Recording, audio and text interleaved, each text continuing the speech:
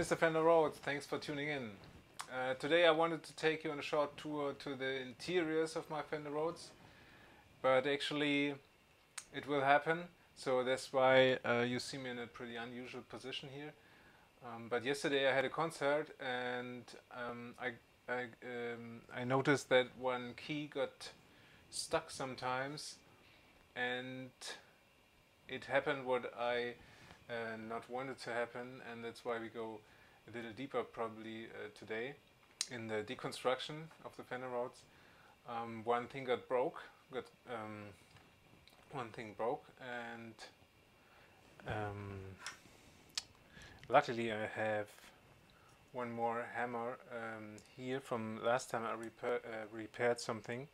It's not the right hammer, but probably it's better than no hammer at all. So, as you can see, it's a real mechanical instrument. You have this beautiful beautiful tines here. I hope you can see where you have the one part that is on top, and the lower part we'll see later or in a second. This is on the bottom. The bottom part gets struck by the hammer when I touch the key, and the lower part gets struck, and the upper part, it's like a fork, like a tuning fork, but it has a lot of mass here, and that's why it keeps the tone for a long time, because if it is only the lower part, it would fade much. Oh, I see. There's something.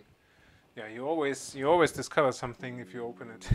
So it's a real instrument. Yeah, the upper part keeps through the mass the tone for a longer time. So yeah, if I also have the pedal here. I wanted to do with you one metal bar here, and this is the pedal, actually the whole thing. Yeah, and it works, yeah, as you can imagine, pretty easy. Then you put it here, and there's a hole under the instrument. Yeah, this should work. Actually, we can't see this in action because it's very deep inside the instrument. But as you think, it will hold the tone, hold the notes. So if I play something and hold it with the pedal, oh, you can see. Yeah, here. If I play some notes and then hold it with the pedal, they still stay there. It's like a real piano.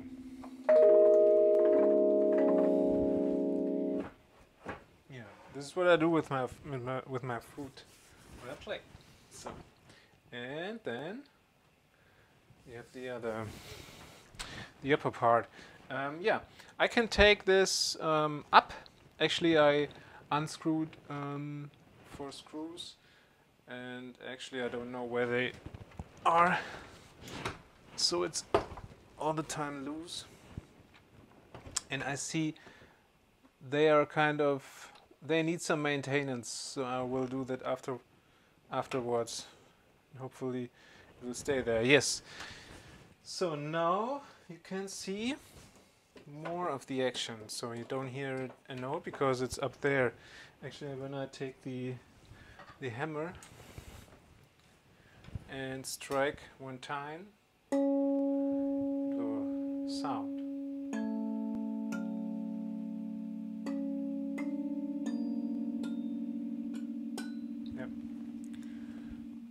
And I have to dampen it by hand because the damper is here, and yeah, you can see if I play one key, it actually moves the damper downwards, so the tine is free to give a note. Oh yeah, and then if I take the finger off the key, the damper goes to the tine again and dampens it. So this is how it works, and actually it's pretty easy. It's nothing complicated. The thing is, because it's an old instrument, what I experienced yesterday, I often played the A key, and so it actually broke. You can see it. It is a little loose because only one side broke. So I take just a simple sharp knife and pull the side to the side, and then can lose the key. And then there's this connection to the damper. I have to lose it also.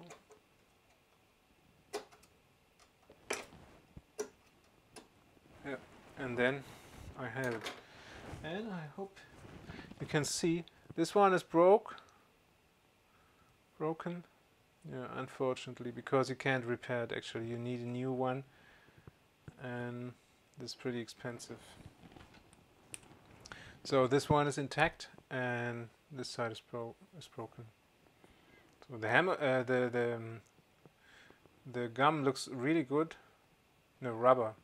The rubber looks really good. So I'll keep this and probably take the rubber off and can use it somewhere else. You can see here the rubber is really stressed out. Also here, oh my god. I probably often use this key. Ah, it's a C, yes. You can hear it in the recordings. I really use it often. So, I have this one, but the problem is it is different. As you can see, it has a different thing here. Not rubber, but only also with wood. So if you can see it, it's not only rubber, it's also wood. So this is intended for the higher keys, so it starts here.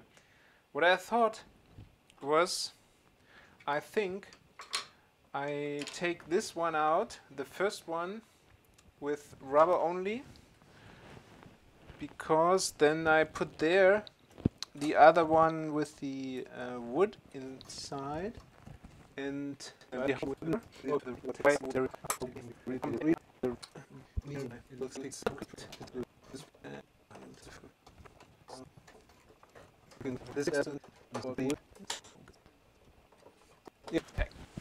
as you can see here, this one is intact.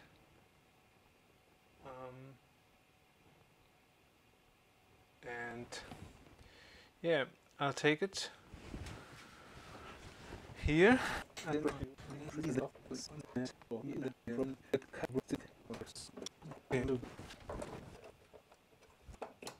Yeah, looks good. Looks really good. So I take this one with the broken thing and this new one. Maybe I put this before.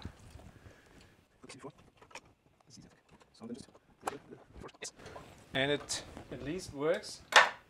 So I wanted to show you. I can. Actually, my favorite key, note is the lower E. It sounds so good.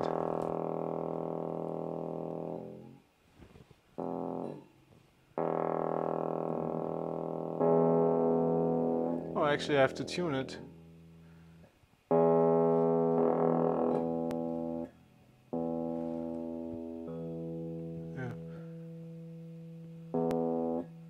The thing is, you have those little springs here,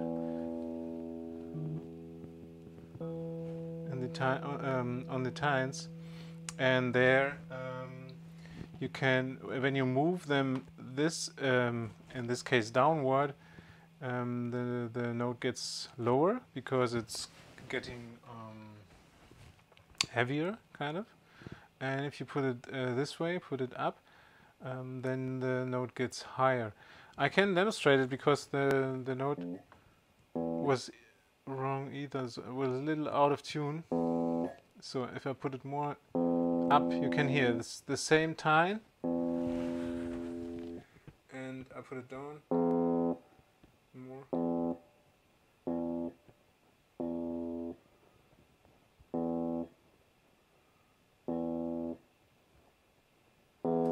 So and now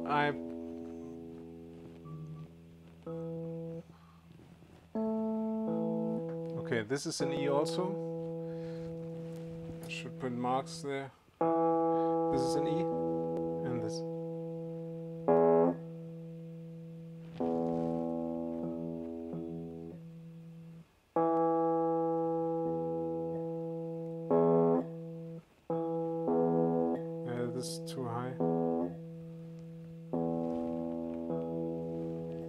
So I make it totally by ear.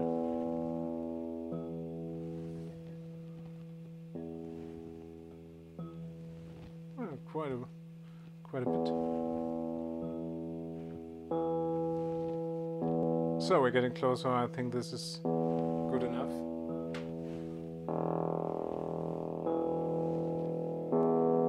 A little bit. Yes. I like it. Yeah. So, yeah, you have the tines here, and what I didn't mention is the whole instrument is not powered with electricity, but uses electricity. You have these coils here. It's actually working like a guitar. You have the tines, and every tine is picked up. The tone is picked up by a coil, and then send it to this little plug there. Maybe you see it better this way. Yes. Right. And then here is kind of collected and then sent here, and you have here volume. Oh, you can't see it. You have here a volume, and then I'll take the other perspective. Yeah, you have here a volume knob that is probably only yeah. This is all passive, and a bass boost or a bass cut kind of, and then the output here. So this is working actually like a guitar, and every single tine has its own coil. So yeah, now yeah, sounds different still.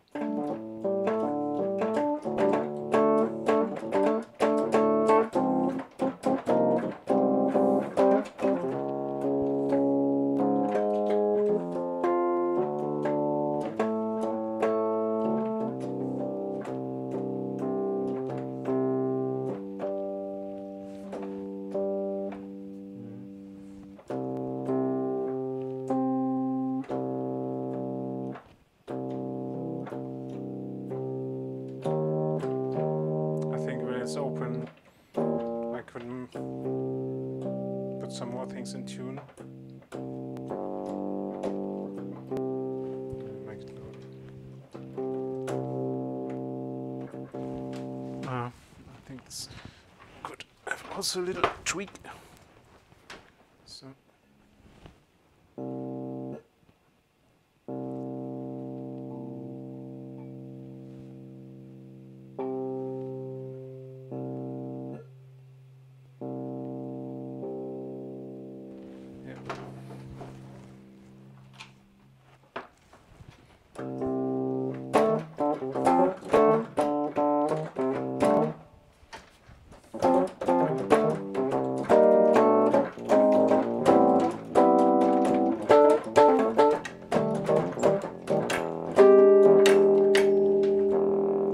Actually, it is striking the upper part sometimes.